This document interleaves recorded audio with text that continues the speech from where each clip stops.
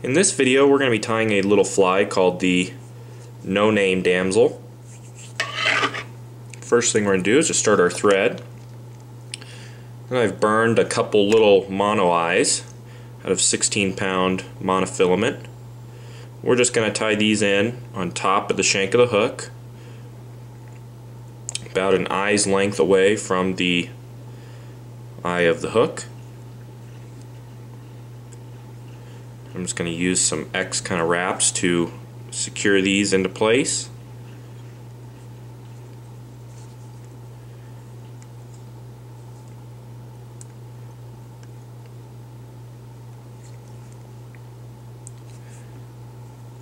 And you can make these the natural color like I did, or you can make them black. Either way is just fine.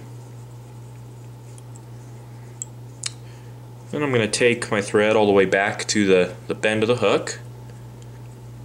We're going to tie in a tail that is about the length of the hook, maybe slightly longer. We're going to tie this in right at the back.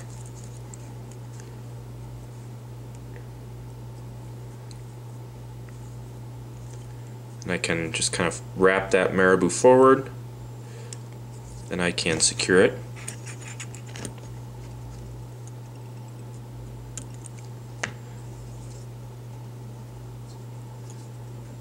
Now the next thing to do is to tie in the rib, which is either some 3 or 4X clear monofilament.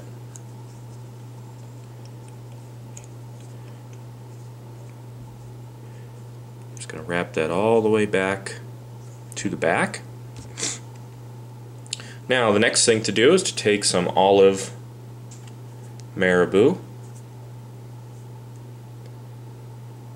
I'm going to strip off most of the fibers near the base, so I'm just left with kind of the even tips. I'm just going to draw these tips all together. I'm going to tie it in by the very tip of all this marabou, and I'm going to take my thread forward. I'm going to stop about a quarter of the way from the eye. I'm just going to twist this marabou together. What that's going to do is create a little marabou rope. Then all I'm going to do is just take that marabou very carefully. I'm just going to take it and wrap it forward.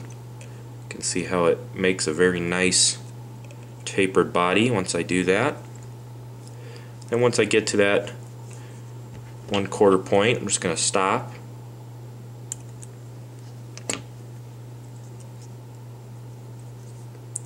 Now the next point, I'm just going to take half of the clump of marabou that I have for the tail. I'm going to pull it over the top of the fly, try to separate everything.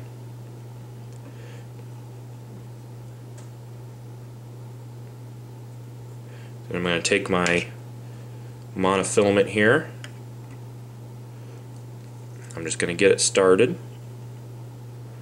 I'm going to segment the top of the fly with this monofilament, spiraling it forward until I get to that 25% where my thread is. Once I get there, I'm just going to pull that brown marabou back, pull the mono forward. I'm going to tie off that monofilament. Once you get a few tight wraps in there, you can trim it out of the way.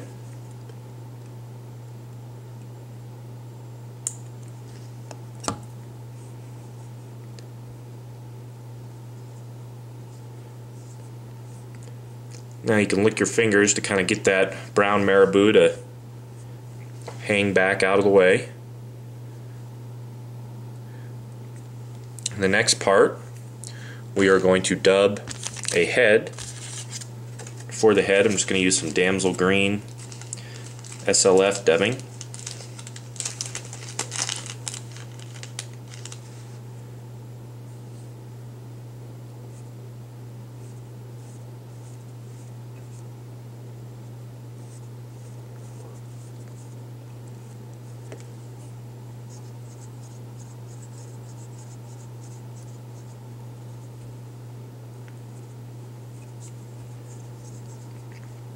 And for the head of this fly, you want it to be pretty pronounced. Damsel flies have a pretty large head compared to their bodies.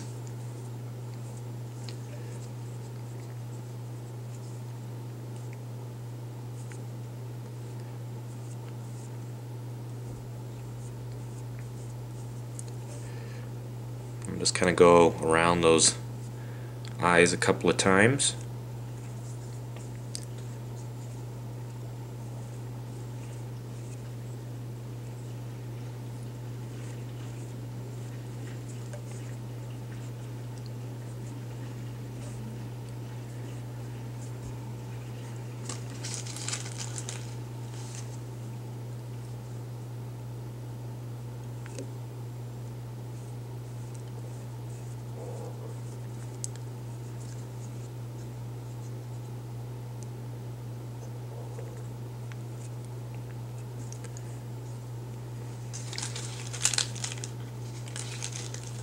I prefer to build it up just a little bit at a time rather than slapping it all on there at once.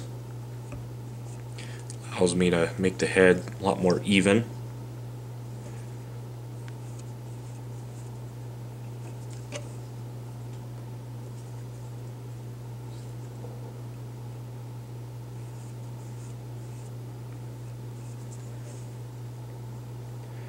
There we go. And once we have the head formed, I'm just going to take my thread to right in front of the eye, and I'm going to pull that remaining portion of brown marabou right over the head. I'm going to capture it. Then I'm going to fold that little piece forward or back once more, and I'll take some more wraps right on it, and it'll kind of stick up just like a little mohawk.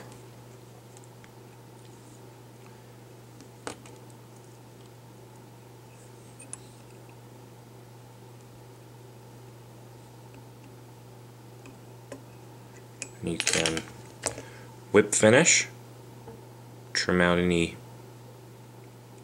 extra fibers if you have them.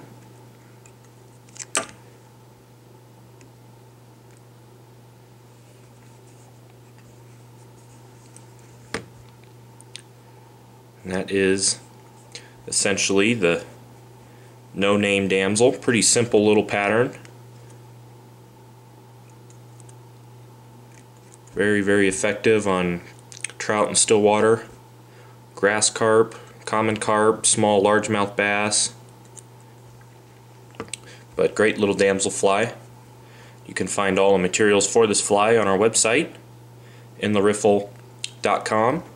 If you're watching this via YouTube, below the video in the description there's a link to our website. There you can find all the recipe information as well as the materials to tie the fly. And that is the no-name damsel.